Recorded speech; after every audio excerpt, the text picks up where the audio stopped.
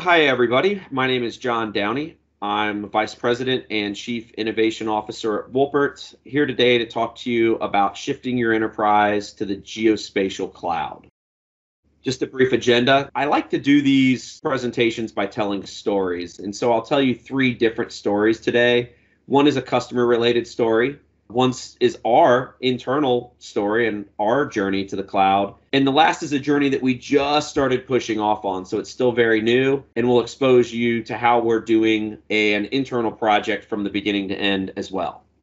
But before I get started, for those of you who may not be too familiar with Wolpert, I'll give you a little bit about Wolpert by the numbers. Wolpert traditionally within our geospatial practice has a huge investment in technology. We've been in the game for well over 50 years. That technology investment is both in sensors, compute technology, processing software, innovation and R&D projects, and in training the people to operate those systems. And as you can see, we have a significant amount of geospatial professionals within the firm, currently over 400 and growing. You can also see we've done a lot of LiDAR and imagery projects, lots of statewide projects, hundreds of counties of imagery collected, and a few more numbers at the bottom around the square miles collected, number of aircraft, and current numbers of sensors that we own. Just a little bit to give you an idea of the scale at which we're operating. Why Wolpert? And the way I would summarize this slide is just to say Wolpert has the staff and the expertise to help you get the most out of your GIS. Whether it's an implementation service, dealing with big data, producing graphical outputs or interactive web maps, we have staff that has done that and has been performing those types of services for many, many years. The first story I'd like to start off with, shifting your GIS to the public cloud. This is the story of Panama City, Florida. Start off by giving you a little bit of backstory. Panama City was an existing GIS shop. They were running ArcGIS Desktop. They had some apps and data deployed into ArcGIS Online. Not unfamiliar to a lot of folks. They had some infrastructure that was aging out. It was all in-house if it wasn't in AGOL. They had the typical lack of IT staffing and support and tight budgets. Their focus was currently on performing the day-to-day tasks to maintain and operate the GIS. This project really became a project because of a very key decision made by the city. And that was that they wanted to implement the Azteca CityWorks, or Trimble CityWorks now, asset management system. And that is an asset management system that many of you know is very tightly coupled with the ArcGIS environment. The Panama City project started off with implementing CityWorks asset management system. The challenge that popped up during this implementation had to do with a technical incompatibility between ArcGIS Online and CityWorks AMS. We needed an ArcGIS Enterprise server to integrate with CityWorks AMS. And so we looked at the city's infrastructure, performed a technology assessment, and we found pretty much what we were told we were going to find. We found the aging servers, we found lack of internal infrastructure support, and really a need to implement some modern best practices. So from this assessment, we developed a plan, and that plan was specific to solving the issues at hand. What we wanted to do was be able to provide long-term support for infrastructure as it's integrated with CityWorks AMS, and we wanted to offload that burden from the city. So Wolpert will provide the long-term operational support, so we no longer have to rely on non-GIS specialists to maintain that GIS environment. So what did this journey look like? The first thing we had to do is we had to choose a public cloud provider. Part of the plan was to migrate the city's infrastructure from the on-prem environment to a public cloud environment. We went through, assessed the typical vendors, Amazon, Microsoft, Google. We selected Google based on two main criteria. One was the overall feature set in the cloud that supported this specific use case, and the other was on pricing. At the time we did this project, Google was the best fit, and it still maintains its position as the best fit for this type of project. The interesting thing is that CityWorks AMS itself is actually running in AWS. So you would think that it would lead you down that AWS path immediately, but as mentioned previously, it was kind of the feature set we needed at the moment, and the pricing that really brought us down to this other cloud environment. The good thing is both systems function flawlessly in a hybrid cloud environment. So we're able to take advantage of very specific infrastructure and very specific pricing for this particular implementation. As part of this, ArcGIS Enterprise was deployed to Google Cloud Platform. Typical deployment, setting up a virtual server, deploying the production software into that environment. And then we finished off with two major integrations. The ArcGIS Online environment was brought into and connected to the enterprise environment, and the enterprise environment was also connected with CityWorks AMS. So this is what allows us to bring our investment in GIS into the asset management system. And when this whole journey was over for the city, what did things look like?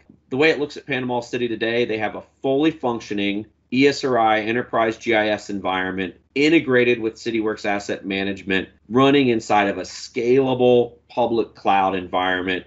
And that environment is fully managed by our ESRI, CityWorks, and Google Cloud experts. So we're providing the managed service component. So it's an entire turnkey solution that is hands-off as far as the management is concerned for the city. Some of the major feature wins we got out of this, the environment is fully backed up, not just the data, but the actual configuration of the machine. So should something happen, we can redeploy this entire environment from the ground up in a matter of minutes. And we can do that from anywhere in the world at any time. There is absolutely no IT support required from the city. One caveat, though, we take any assistance that we can get. If the IT group wants to be part of it, absolutely. If they want to manage it, we are 100% for that. We can train them on how to do it.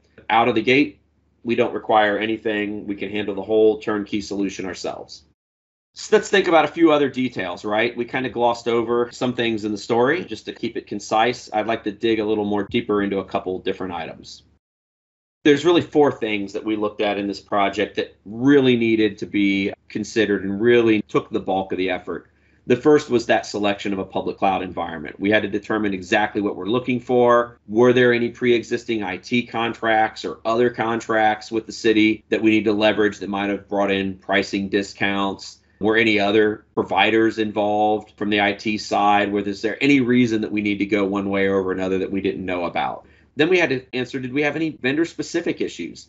Was there anything that Esri would not support in GCP? I think some folks might be aware that they have templates in AWS and Azure that are easy to spin up. Was there going to be an issue on the technical side there? And what about non-Windows? If we wanted to do a non-Windows deployment of ESRI, which we did not do in this case, but if we wanted to do that, was there any technical roadblock there that one cloud vendor or one technology vendor would have put into place? And again, in this project, it was a very straightforward process. We were able to deploy directly into GCP. Who is going to be responsible for support? That's always an interesting conversation when you talk about cloud. Is Woolpert responsible to maintain the infrastructure, but a client maybe is responsible for patches? That all needs to be documented. Who is going to provide backups? What's the backup cadence? In this case, we script the entire stand-up of the infrastructure. So we look at infrastructure as if it's source code so that we can script that whole thing and redeploy the whole infrastructure and environment in a matter of minutes. We also have to determine who's going to be responsible for disaster recovery and how. What are they going to do? How are we going to secure backups? All that has to be documented. And then you get into the real nuts and bolts of cloud deployment. What kind of service level objectives are we going to define? And what service level agreements are we going to put in place that guarantee uptime and have the engineering processes behind them to be able to provide guaranteed uptime? And then also, how much redundancy, how much resiliency do we want to build into the system? If you look at a base deployment, which is exactly what we did for Panama City, it's simply what I would consider to be a very basic shift from enterprise that is on-prem to enterprise in the cloud. We replicate the current environment. There's not much in the way of duplication of services here, which keeps costs down, but it does add a little bit of risk here. We do things like daily snapshots of the VM or virtual machines. We have some logging and alerting systems in place to let us know if things are going awry. And we have the ability to stand the whole thing up, as mentioned before, very, very quickly. But what we did here is this is kind of a very plain deployment. The other option in this case is to go with a multi-server deployment. You get a lot of benefits here. You have load balanced services. You get to break apart the different services. as they need to scale differently, they can scale differently. You can use SAML or any kind of authentication here to access the environment. And you've isolated the performance of each individual component into its own little area. Very scalable when it's deployed like this, but it also has an impact on cost. It is going to be more expensive depending on how it's licensed, how many of each component you have, etc. So I think really the point here is there's a broad range at which you can break up this type of deployment to provide an appropriate level of scalability, of disaster recovery, of redundancy, etc. And that really has to be thought through early on in the project because it's going to have a big impact on how you're actually going to deploy. Final thing really to say about this type of project in general is I want to talk a little bit about how we think about getting started.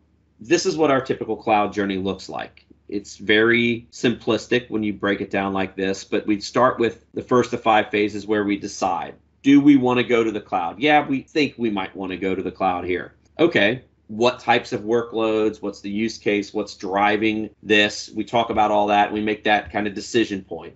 That all happens in kind of a pre-sales mode.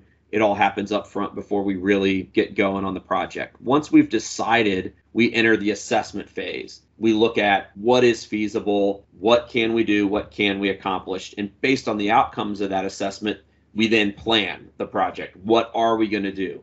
What is the design going to look like? How are we going to deploy? What components are going to go where? Who's going to be responsible for what?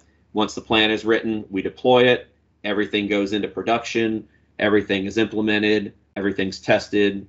And then the last part, which really never ends, we optimize. We look at the planned deployment. What happened? Are we oversized? Are we undersized? Where can we potentially help optimize cost and deliver more performance? And it's a very iterative approach in this cycle. One last thing I'd like to say on this.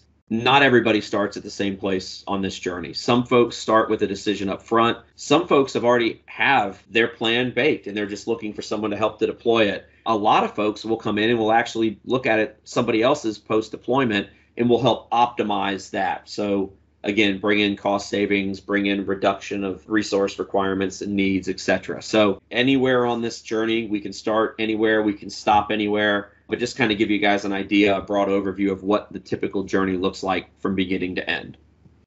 I'd like to shift gears a little bit, and I'd like to talk in the context of Woolpert's own journey, where we lifted one of our systems that we had in production from the on-prem environment and built it in the cloud. And that system is RASTER.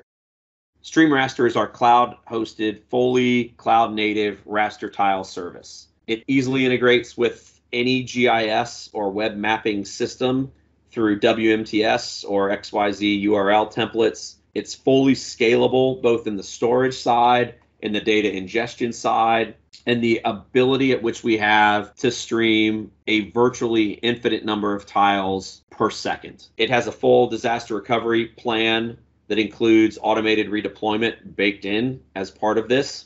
And what we simply look at it for is it relieves the pressure of needing to store gigabytes or terabytes of data, create caches, and worry about how those caches are maintained, how they're backed up, how they're streamed out to the web. That entire problem is shifted away from our clients' purview into ours. So you gain Woolpert's expertise in the management side of things to be able to manage that data, manage that system. How does it work? I won't go into too much detail here. Basically, we're taking your imagery that exists now. It could be in your data center. It could be on a disk somewhere, on a thumb drive. It could be in the cloud already. We're running that through what we call a pipeline, where we take that data and we pull it into the RASTER system. We take the source data, we create the image pyramid and the necessary metadata that we'll use to serve that back to you. The source data is maintained in very highly durable cloud storage. The tiles are maintained in that same type of very durable cloud storage as well. So we're using very commodity data storage to service RASTER. Once we have the data ingested into RASTER, it is as simple as a user provides authentication and they can stream that into a myriad of different systems. We can look at web map, anything from the ArcGIS JavaScript API, Google Map, Mapbox, Open Layers, It could be pulled into mobile platforms as well. The iOS Maps SDK, for instance, you can use it in a number of desktop GIS systems. And it can be cataloged through any type of data catalog or metadata system that you have out there as well, because it has that full metadata exposed with it. So really, once it's in StreamRaster, anything that can do WMTS or XYZ tile requests can consume this data directly from the cloud. So just giving you a couple screenshots. This is downtown Columbus area in the ArcGIS API for JavaScript, and it is pretty much exactly what you would expect. It is the imagery seamlessly streamed into a web browser. And here's a different county in Ohio where we're looking at that exact same data streamed into ArcGIS Desktop in this instance. And as you can see from the catalog interface on the right-hand side, our StreamRaster connection doesn't just hold one data set. We've got what looks like 10 or 12 data sets that are available to be added as independent layers into the desktop environment. So you could have one or more on, use the swipe tool to swipe back and forth to compare images over time, or simply just have access to them if you need to go back and look at historical data. The nice thing here is StreamRaster can store all this data in a very organized fashion. It can create all the image pyramids that it needs to serve this data back expediently, and that all can be just kept in one nice, clean interface for a client's consumption, the public's consumption, a consultant's consumption, etc. So to us, what does StreamRaster really represent, though? It represents a cloud-first mindset.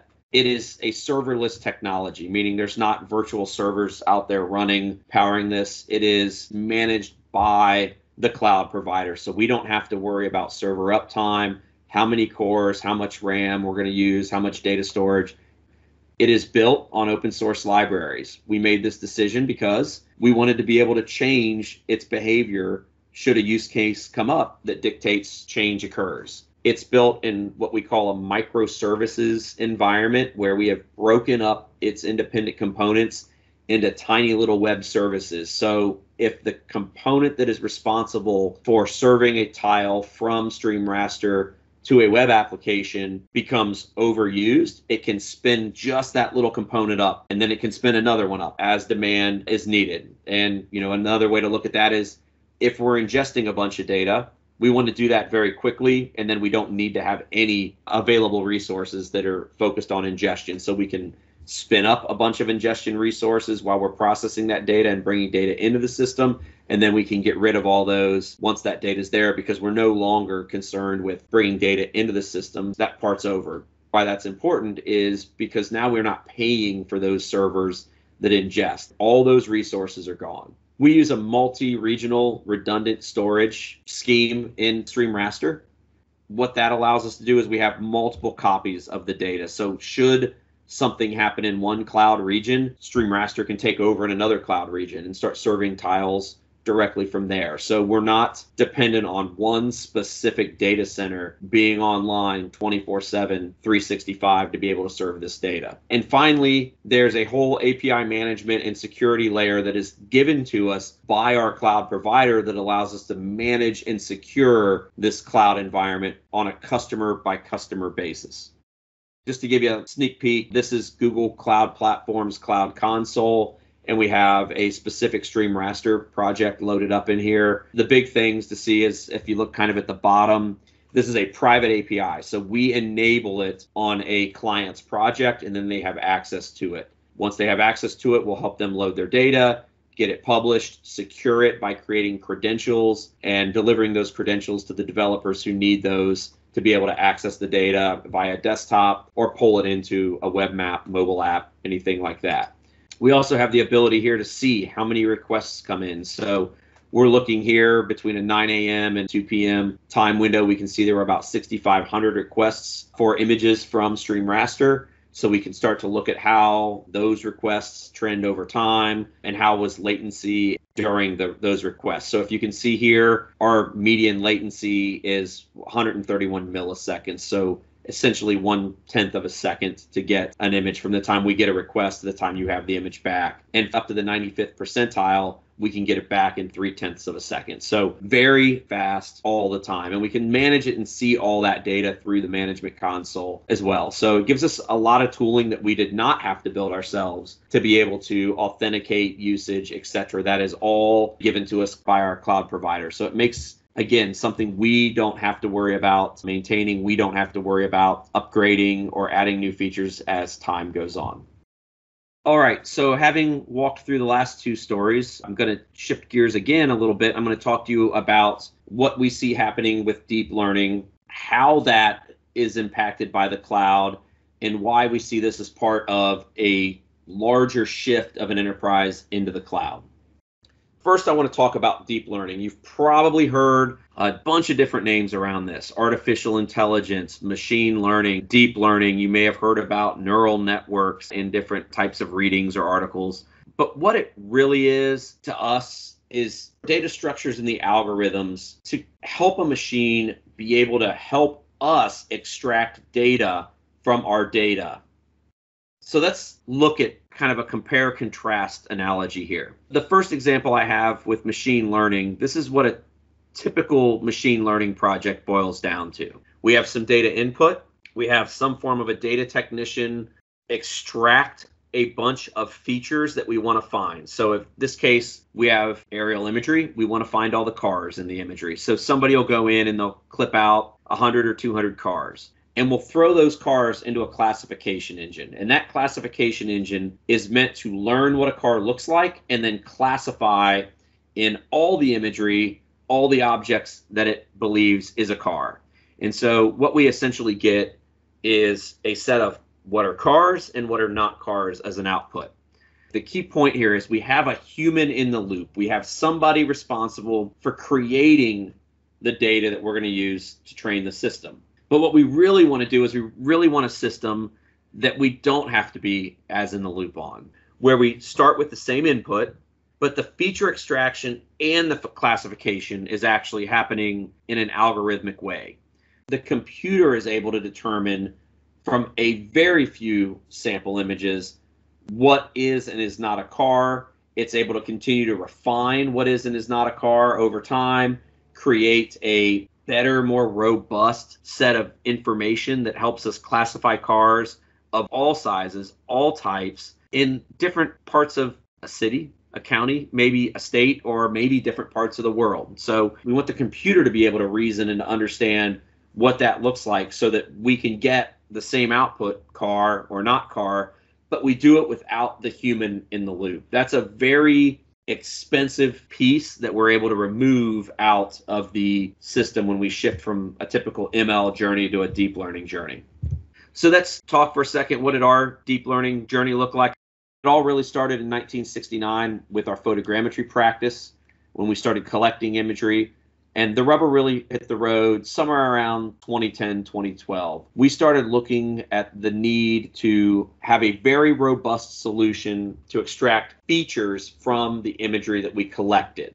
The idea here is I want to be able to classify buildings, roads, impervious surfaces, tree canopies, sidewalks, those kinds of objects from inside of the data that we were collecting, right? There's really two ways of accomplishing that. We can build a team and we can throw hours and people at it to go out and manually extract it, or we can start to look to use software to extract that out. Moving forward, it was in about 2019 that one of our research scientists started coming up with a way to apply deep learning to move us from the machine learning environment to a true deep learning environment. And that is what we're out in production with today, as we've got the ability to create models, train models, et cetera, to find a whole bunch of different features through this deep learning process. And so now that is coming out as a offering, and it's being done at cloud scale. So I'll talk about the benefits of deep learning.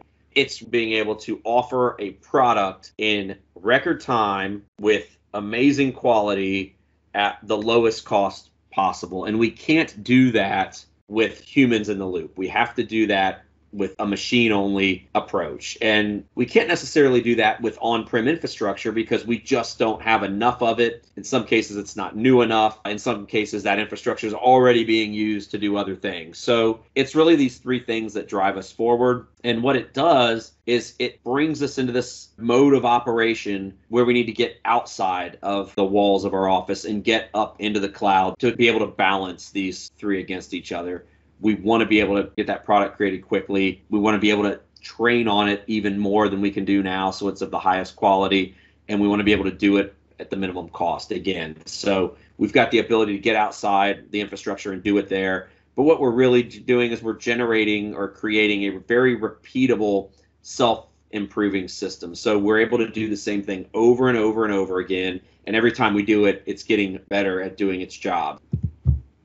So talking about the kinds of data that we get out of these types of systems right now, everything in the blue box is capability that is out there in production ready today. So you can see things like 2.5D buildings, flow lines, we can see crowns. And then there's a whole laundry list of things we have on the side that we're currently working on or have completed between the time that we put the slide deck together and now. So to put that into a picture, because I think it just speaks for itself, we're going to show you some examples that we did in Columbus, Ohio, where we took a publicly available national scale data set that's available from Bing, and that's this kind of light blue on the left. And we're comparing it with the same set of buildings that we created with our process. And what you can immediately see in the middle is you see a lot more detail at the building by building level. And then when you lay them on top of each other, as we did in the right-hand pane, you really see the difference. You can see that there's overgeneralization in one data set. There's even a little bit of a positional shift in that data set. And you can see what a high fidelity output versus a low fidelity output looks like. So kind of knowing where we got to, we want to talk about what a typical deep learning journey looks like. We look at this as a very agile type project. Yes, we have 10 steps here. Yes, we follow these. But depending on the type of inputs we have and the type of outputs we have, every project is a little bit different. Because everything's different, we're going to start off with data discovery. And that's really defining the use case. What are we trying to do? And what data is available to solve this problem? Once we know what data is available, we want to move on to what we call a feasibility study. What can we actually do with that data? Some data have licensing that is restrictive and we can't create third-party products off of it, or a derivative work as it's known in most licensing schemes. And some data is just not of high enough quality, not enough resolution, not enough spatial accuracy to support the use case that we've defined. So we have to go through this data exploration, as you can see, in more than one phase of the project. Once we've determined that we have the right data, then we have to select the best algorithm to get the result out we want. And if one is not on the shelf, we have to go decide what it's going to take to create that algorithm and then go out and actually create it. Once we understand where the data is coming from, once we know what kind of algorithm we have, we want to create what we call a minimum viable model. We're going to take the data, take the algorithm, we're going to run it through the process and evaluate the outcome and then present the results. And we're going to do this multiple times to where we are convinced and have proven that the results that we're getting meet what we defined in the use case or meet the business demand for the data. Once we've met that demand and we've done that in a proven and reliable way, we're going to plan the deployment. We want to make sure we get it right the first time. Then we're going to operationalize it. So we're going to shift it into production. And then what you can't see under 10 is the actual, we're going to do it. We're going to go ahead and create the data and deliver that and complete the circle here. So why do we consider deep learning part of the geospatial cloud? And why do we get so excited about it when we talk about it? It's not until you truly embrace the concept of moving your geospatial environment to a cloud environment that you can start to unlock a lot of the inherent value that is buried in your geospatial data.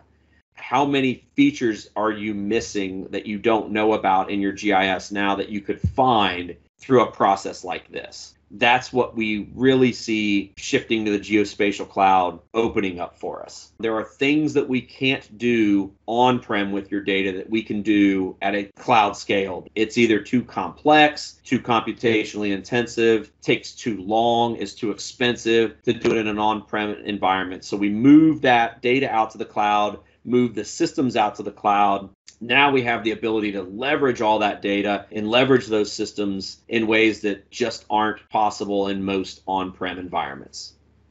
I'd like to thank everybody for attending today. At this point, if you have any questions, you can feel free to follow up with me. john.downey@wolpert.com is the best email address to get a hold of me at. Don't hold back. I love the question and answer side of things. Definitely email me and I'll get those answers back to you as quickly as I possibly can. And again, thank you all very much for attending.